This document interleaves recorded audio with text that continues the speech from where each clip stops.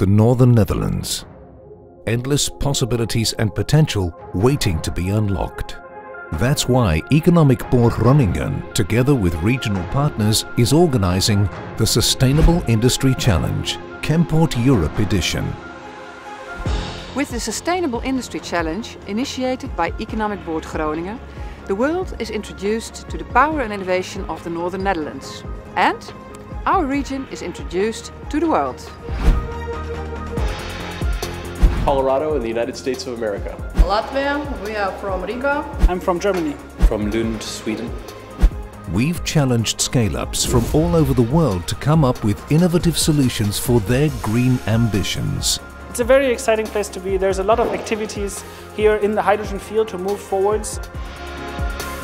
The subscriptions we have received, so the 9 companies who are participating in this project, the quality of them was very high. The energy is good, a lot to be discussed, but knows us in the right direction.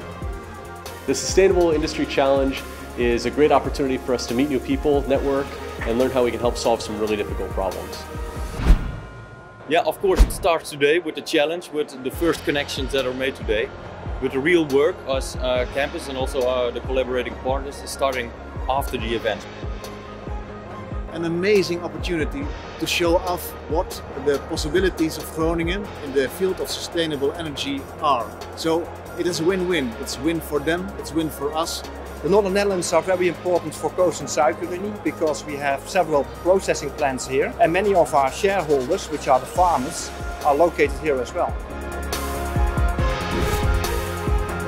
What we can do for Uni is that we can take the sucrose that we're currently producing and we can turn it into a bio-based and biodegradable polymer.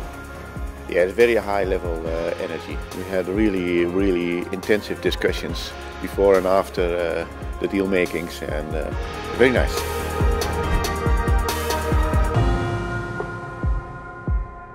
The motto of Chemport we chose was changing the nature of chemistry.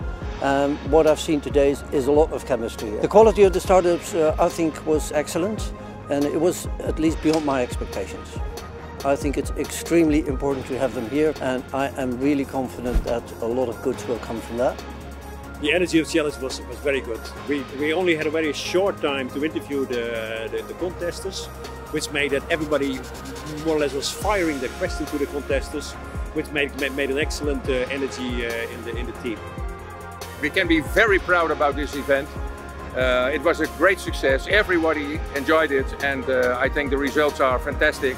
So I'm very proud of my team and all companies that come to Groningen. It's very good to see that our challenge wins this event because they have already a solution for carbon fiber recycling.